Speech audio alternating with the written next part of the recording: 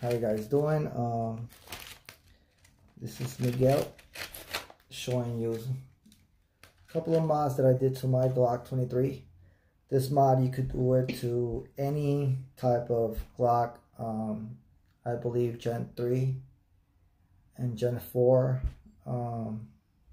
That's the only ones that I have touched. So this is how to get a better trigger pull. And if you see right here, this trigger is supposed to be like all the way over here. And now it's all the way over here. It's flat. I'm going to show you how I did that, all right? I mean, if you see, look at the wall that it has.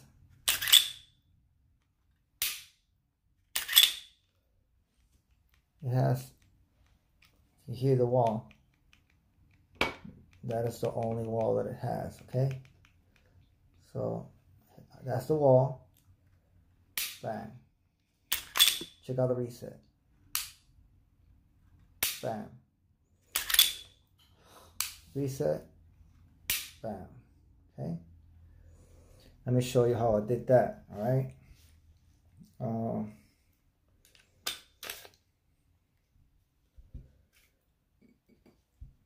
If you see in there, let me see if you can see it better this way. You see in there, you're gonna see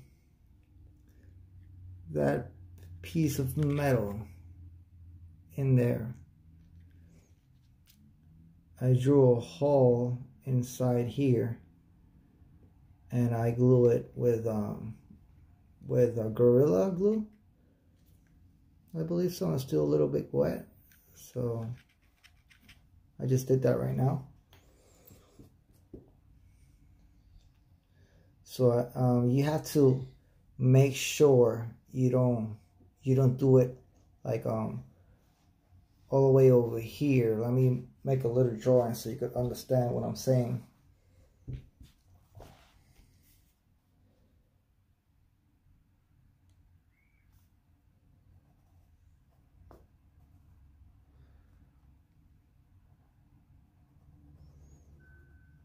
All right. This is what you see in there, right? My piece of metal is around here. All right. Some people put it right here. I like it over here.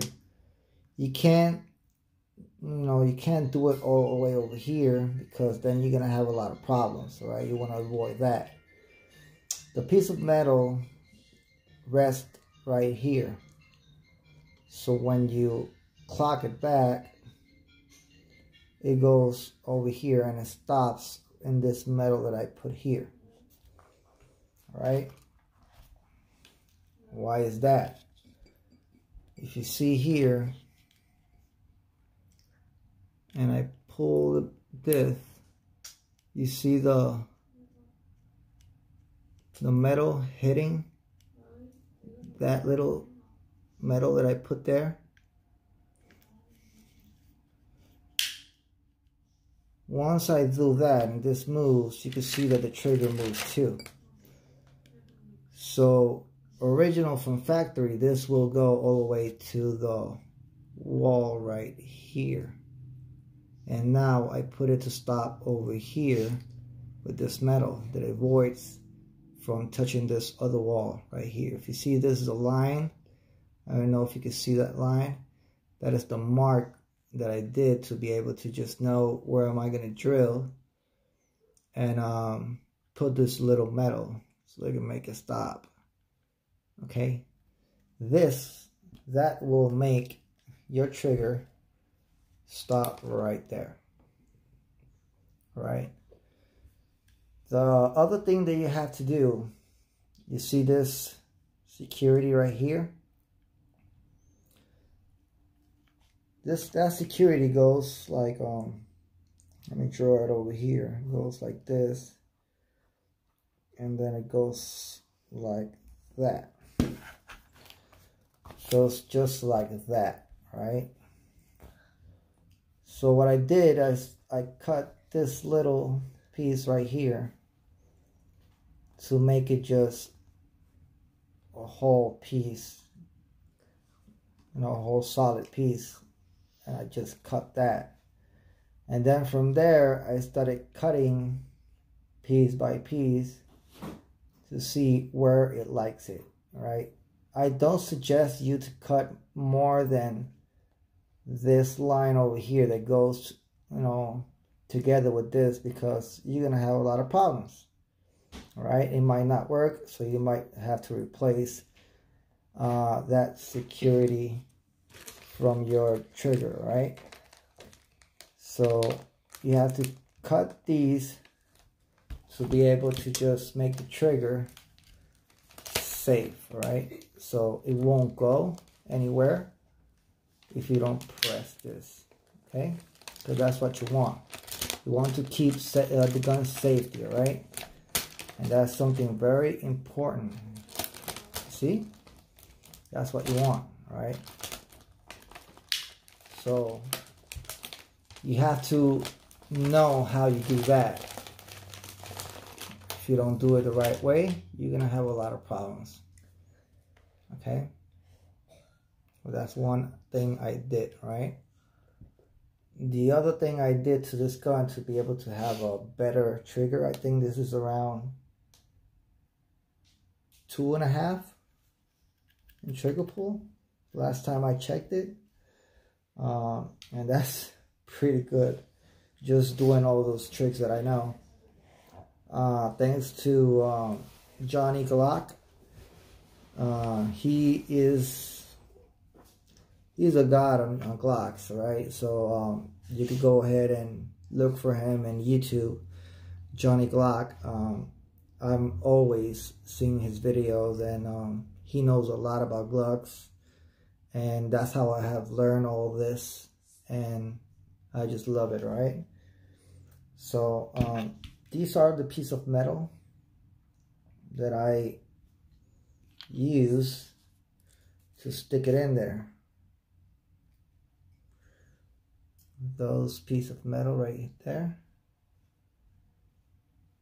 those are the ones that you put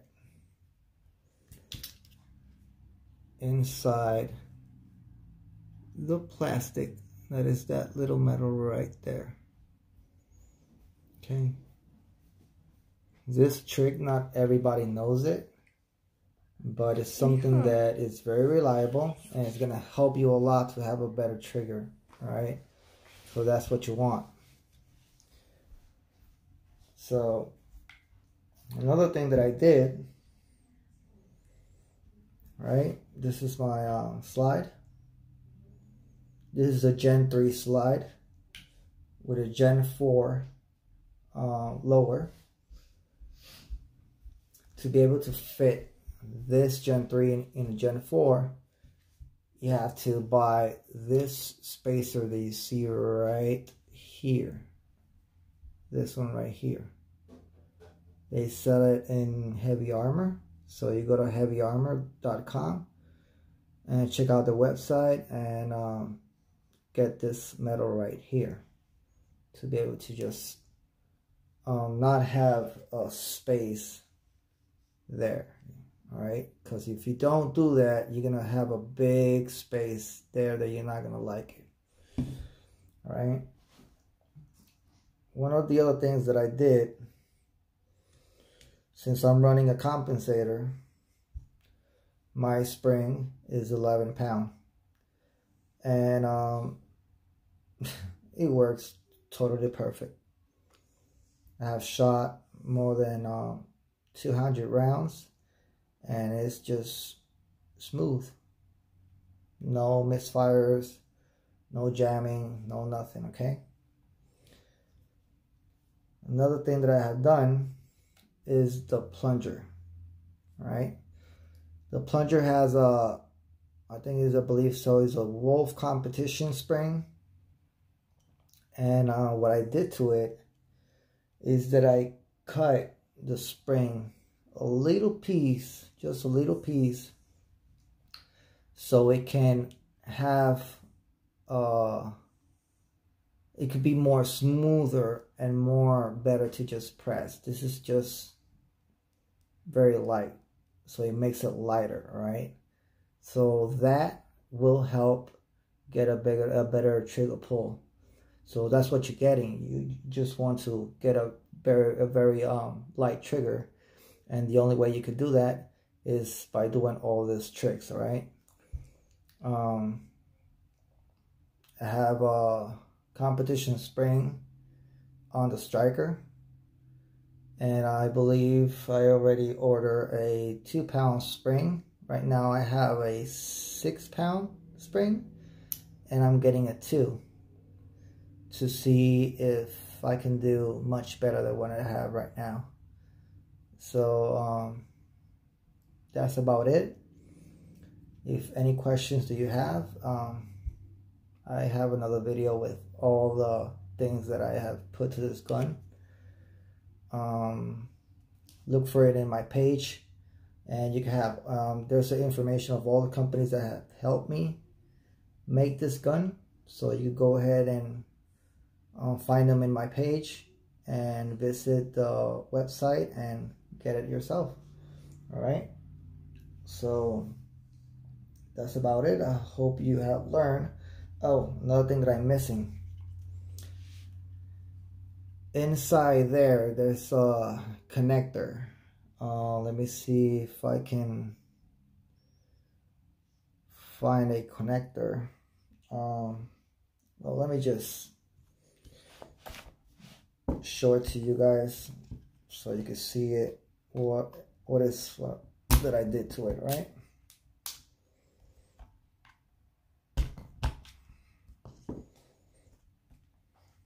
Use this. This works amazing.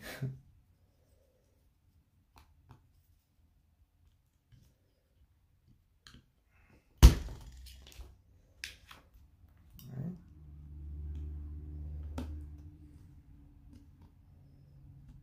Remove this. Remove this.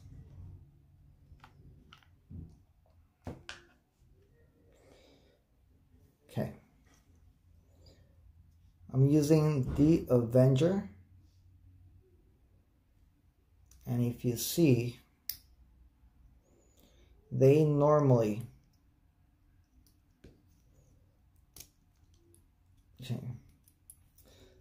here's what I'm telling you in the drawing, so you can see it better.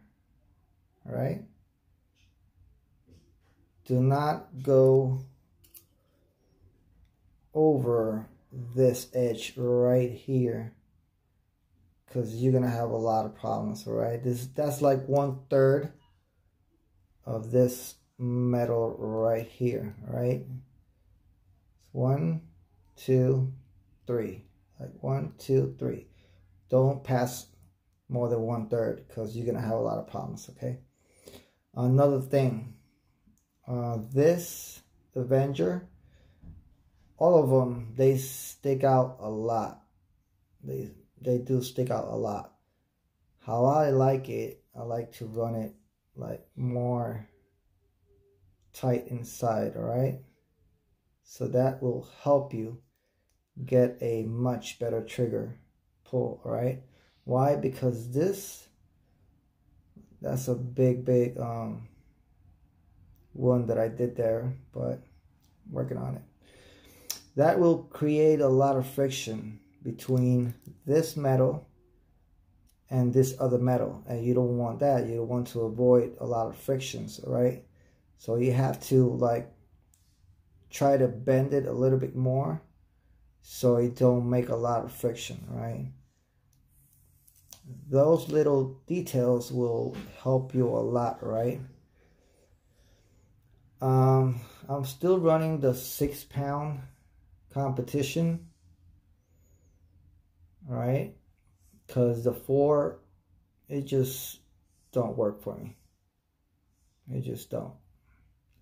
I seen I think Johnny has a kit that he uses, I believe it's a 4, I don't know. But I just like how it feels with the competition spring. I always put a little bit of grease there. The grease that I use is this one. All right. So when you put this right there, this is like, this is very slippery. It is very, very slippery. All right. If you see, you have to, sometimes you have to like hold it. And if you see, okay, I don't know if you can, okay, right there. You see that goes right there and touches this wall, all right? So that avoids that this trigger goes to like too much like this, right? So I like to keep it flat. A flat trigger is a better pull, all right? And this is what I'm talking about. If you see right there, oh, sorry, right there, I cut that little piece, all right? So you have to make sure you know what you're doing, because you don't want to cut too much, all right? For me, there's a line, a measurement line. I don't know if you can see it, all right? Okay, right here, that's my dead end. That's my that's like the dead end. You cannot go lower than that because it'll mess it up. You have to get another one, all right?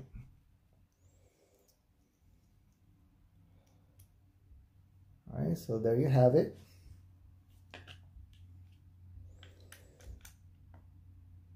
Put it right there. Okay.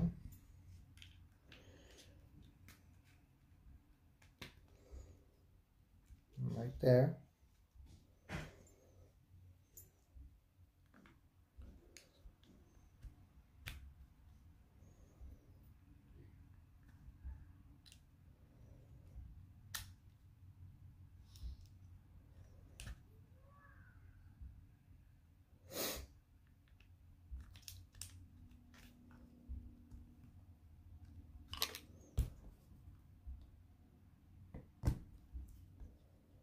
Not too much. Try to make it like even. You have to make it even right there, because you want this notch right there to rest with this spring right here, okay?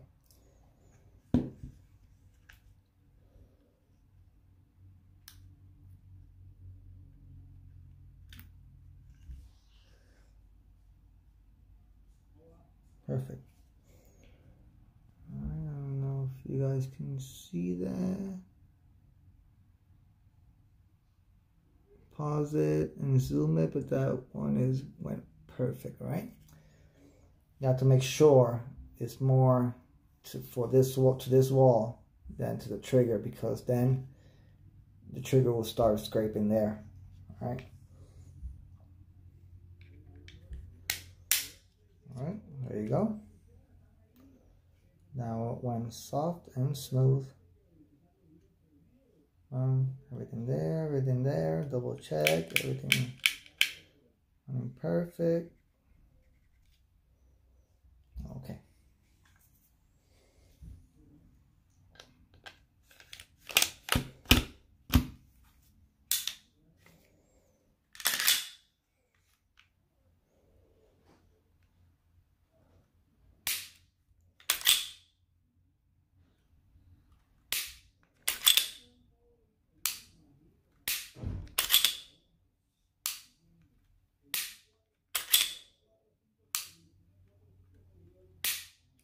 Okay, well, that's about it. Glock 23, lower Gen 4 with upper Gen 3. with a light trigger pull, okay? So if anything, comment down below, hit a like, peace out.